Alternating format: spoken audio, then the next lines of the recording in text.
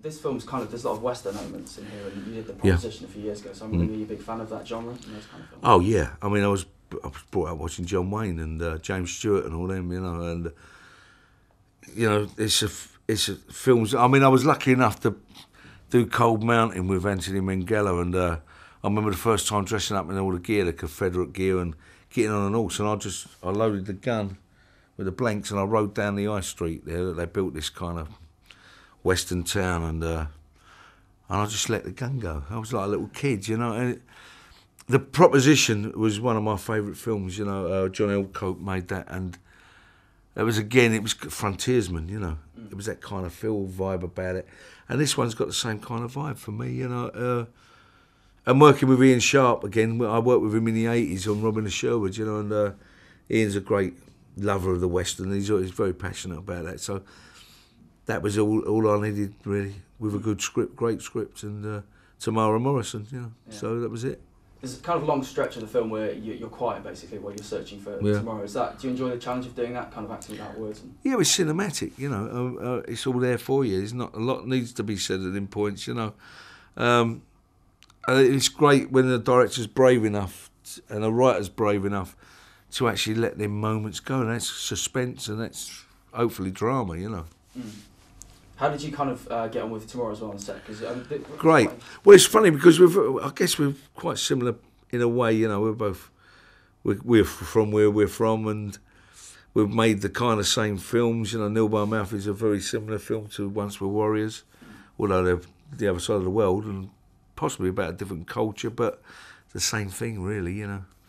And so you're either going to get on or you're going to not, you know. And thankfully we did. We got on very, very well. Got a lot of respect, a lot of time for the man, you know. And I think the same goes for Tomorrow, you know. Mm. Yeah. The fight scene that you guys have, like, you're really kind of going for it. Is that kind of just the direction, or were you encouraged to kind of just? No, you go for it. I mean, it's too old. I don't know, buffaloes locking horns, you know, and you know, we're not getting any younger, so it was messy, and it was, you know, it was biting and gouging and, you know, rolling down rocks and all that kind of stuff. And you know, obviously we weren't allowed to roll down the rocks too much, you know, but we done a lot of that. There was a lot of the walking, a lot of the riding, a lot of the fighting, and we were quite pleased with ourselves. We come out the other side, you know. I broke a rib. It was about. I usually break something, you know, but it was, you know, it was all part and parcel of it. In fact, I got hit less when I was boxing. Yeah. Yeah, but you know, that's all part and parcel of that, you know. He's a tough old boy, you know. The scenery as well is like incredible. Was it kind of your first visit to that part of the world? Or yeah, I'd been to Australia, but I mean, New Zealand's a totally different country from Australia, and I loved Australia. I fell in love with Australia, the cities and the outback. I spent about 3-4 months in the outback on a proposition, you know, and I've been probably over I've been all over Australia, probably more than people that live there. I've done it right up from Cape Trev down all the way down to Brisbane and around to Melbourne and all that, you know, and in the middle, I've been in the outback, and I love the place to bits. I like the people. New Zealand's a different place. It's God's country, I think, if there is a place. Stunning, absolutely stunning place, you know.